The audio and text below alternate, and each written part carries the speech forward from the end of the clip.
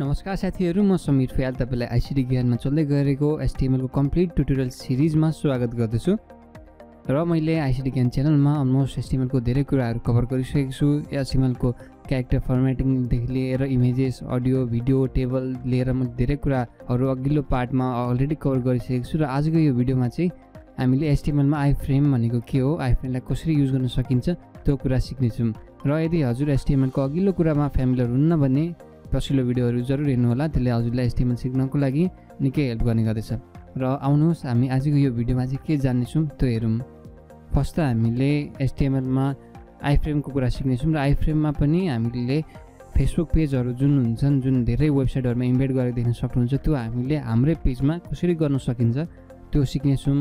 र साथसाथमा हामीले हाम्रो वेबसाइटमा लोकेसनको आधारमा म्यापहरू कसरी हाल्ने, गुगल म्याप कसरी हाल्ने हाम्रो वेबसाइटमा त्यो सिक्नेछौँ।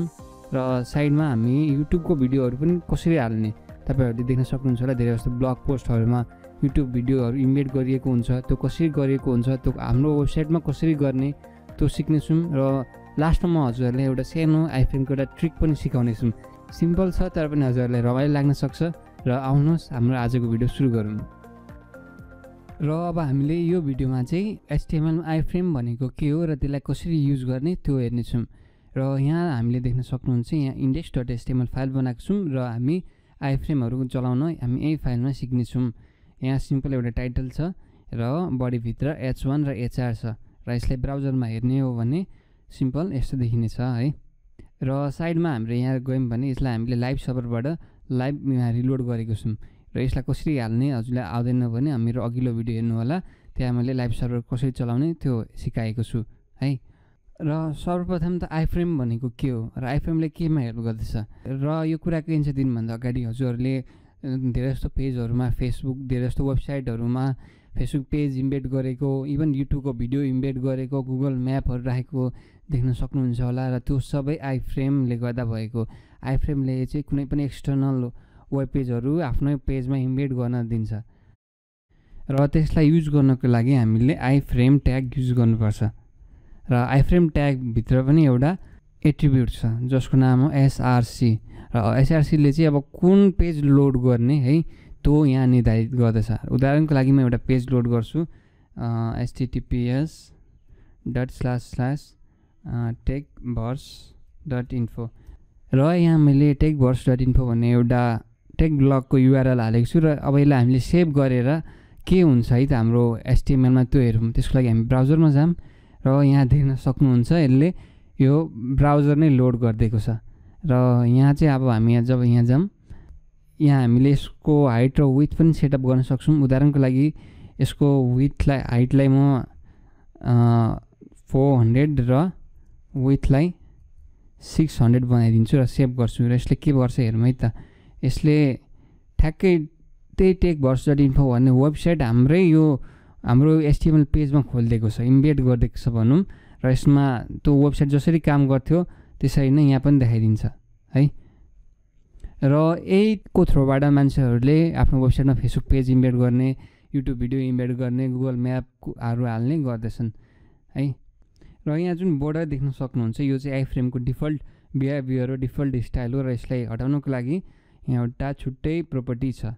त्यसको लागि हामी यहाँ जाऊँ, यहाँभित्र आइफ्रेममा ठ्याक्कै फ्रेम बोर्डर भन्ने फ्रेम बोर्डर र यसलाई हामी 0 दिउँ। यसलाई हामी सेभ गरिदिउँ। र सेभ गरिसकेपछि हाम्रो ब्राउजरमा गयौँ भने त्यो बोर्डरहरू हट्छ यसरी। र अब हामी चाहिँ हाम्रोमा फेसबुक पेज कसरी इम्बेड गर्ने, युट्युब भिडियो कसरी इम्बेड गर्ने, गुगल म्याप कसरी इम्बेड गर्ने त्यो सिक्नेछौँ। त्यसको लागि म अहिले यो आइफ्रेम हटाइदिन्छु र यहाँ म लेख्नेछु h2 ट्याग र त्यसको भित्र लेखौँ हामी फेसबुक पेज भनेर। र फेसबुक पेज इम्बेड गर्नको लागि फेसबुकले एउटा टुल प्रोभाइड गर्छ हामीलाई। त्यो टुल चाहिँ हामीले इम्बेड फेसबुक पेज भन्ने यहाँबाट जाऊँ। र यो चाहिँ page plugin, social plugin Facebook for डेभलपर्सले यो प्रोभाइड गर्ने प्लगइन हो है। र यो टुलमा आइसकेपछि तपाईँले यहाँ पढ्न सक्नुहुन्छ, the page plugin let's you easily embed any promote any public Facebook page है। र यसलाई युज गर्नको लागि सिम्पल तपाईँले यहाँ कुन पेज इम्बेड गर्ने त्यसको युआरएल हाल्नुपर्ने हुन्छ। उदाहरणको लागि मैले यहाँ ICT ज्ञानको URL हालेको छु र URL कहाँबाट भेट्न सक्नुहुन्छ भने तपाईँले जुनसुकै पेजमा जानु होला र त्यसको माथिको जुन URL हुन्छ त्यसलाई कपी गरेर यहाँ पेस्ट गरिदिनु भयो भने हजुरले त्यो पेजको यस्तो खालको इम्बेड गर्न सक्नुहुन्छ है। र यहाँ तपाईँले यो इम्बेड गरेको पेजलाई चाहिँ कस्टमाइज गर्न सक्नुहुन्छ। उदाहरणको लागि कभर फोटो हाइड गर्ने कि नगर्ने है। उदाहरणको लागि यो कभर फोटो हाइड भयो, यसलाई अनसिलेक्ट गरौँ र स्मल हेडर युज गर्ने कि नगर्ने त्यो यसरी देख्न सक्नुहुन्छ। र यो सबै अप्सनहरू चाहिँ यहाँबाट कन्फिगर गर्न सक्नुहुन्छ। र पेजलाई कसले लाइक गर्यो, फ्रेन्डहरूको आइडेन्टिटी देखाउने कि नदेखाउने त्यो सबै यहाँ देख्न सक्नुहुन्छ। र इभन टाइमलाइन ट्याबहरू देखाउने कि नदेखाउने, यसलाई हटाइदिउँ भने यो जान्छ। सो यसरी तपाईँको जब कस्टमाइज गरेर फाइनल इम्बेडिङ पेज देख्न सक्नुहुन्छ। यसलाई चाहिँ अब तपाईँ रेडी भइसकेपछि यसको आइफ्रेमको कोड फेसबुकले नै प्रोभाइड गर्छ। हामीले केही गर्नु पर्दैन, सिम्पल गेट कोड भनेर हालिदिउँ, थिचिदिउँ र यसले चाहिँ यिनीहरू अप्सनहरू दिन्छ। यो चाहिँ हामीले हाम्रो पेजमा इम्बेड गर्ने हो। र फर्स्ट त यसले भन्छ यी दुईवटा कपी गर्ने भनेर। सो स्टेप 1 चाहिँ हाम्रो include the JavaScript SDK on your page once, ideally right after opening the body tag. So यसलाई हामी कपी गरेर हामी यसलाई हाम्रो ब्राउजरमा जाम र यो तल दिम है, यसलाई सेभ गरिदिउँ र यो फर्स्ट स्टेप त हामीले सक्यौँ र सेकेन्ड स्टेप हेरौँ। Place this code wherever you want the plugin to appear on your page. So हाम्रो प्लगइन जहाँ देखाउन मन छ त्यहाँ हामीले यो देखाउनु कपी गरेर पेस्ट गर्नुपर्छ। सो यसलाई पनि कपी गरौँ र यो चाहिँ हामी यो तल यहाँबाट एउटा HR दिउँ र यसको माथि हामी त्यो पेस्ट गरिदिउँ यसरी। सो अहिले यो पेस्ट गरेको कोड अटोमेटिकली फर्मेट गरेको छ मेरो VS कोडले, हजुरकोमा नगर्न सक्ला, चिन्ता नलिनु होला। र यसलाई सेभ गर्नु है।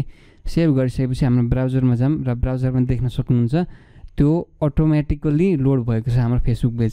यसलाई म रिफ्रेस गर्छु, रिफ्रेस गरे बापत पनि यो तपाईँ देख्न सक्नुहुन्छ यो लोड भइदियो है। र यसरी नै हामी फेसबुक पेजहरू वेबसाइटमा इम्बेड गर्न सक्छौँ। र हामी यस्तै गुगलको म्याप पनि इम्बेड गर्न सक्छौँ। त्यसको लागि म यहाँ जान्छु गुगलमा र यहाँबाट सिम्पल टाइप गर्छु इम्बेड गुगल म्याप भनेर। र गुगल म्याप इम्बेड गरेपछि यो फर्स्टको वेबसाइट जुन छ त्यहाँ तपाईँले क्लिक गर्नु होला है। र यसको URLहरू म भिडियोको डिस्क्रिप्सनमा पनि हालिदिन्छु हजुरको सजिलोको लागि। र यसलाई सजिलोको लागि र यो यसमा अप्सनहरू देख्न सक्नुहुन्छ, एड्रेस हाल्ने र म्यापको टाइपहरू देखाउने, जुम गर्ने, विथ र हाइट सेटअप गर्ने, यो सबै अप्सनहरू यहाँ देख्न सक्नुहुन्छ है। र उदाहरणको लागि म यसलाई काठमाडौँ भनेर हालिदिन्छु एड्रेस। हालिसकेपछि यसले काठमाडौँको म्याप यसरी देखाइदिन्छ।